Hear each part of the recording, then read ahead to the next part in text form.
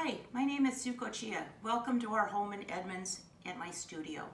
I just wanted to show you a little bit of how I create my art.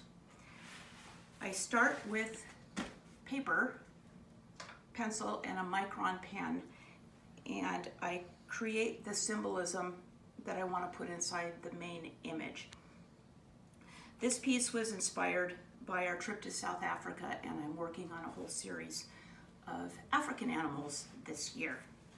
After I'm done with the pen and ink, I go back with a little brush and acrylic paints, and I layer the paints on. There's about 5 or 6 layers in here. Now, before I get to this point, I will scan the black and white, and that's what's made into the coloring books that are available. The most thing I'm excited about is my new children's book, Every Critter Has a Tale. I'm both the illustrator and the author of the book. It's printed on 100-pound paper. It has a very nice feel to it.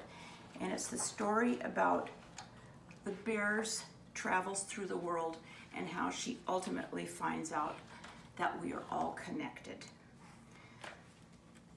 This book and the coloring books and much more product is available at the Edmonds Bookshop. Thank you.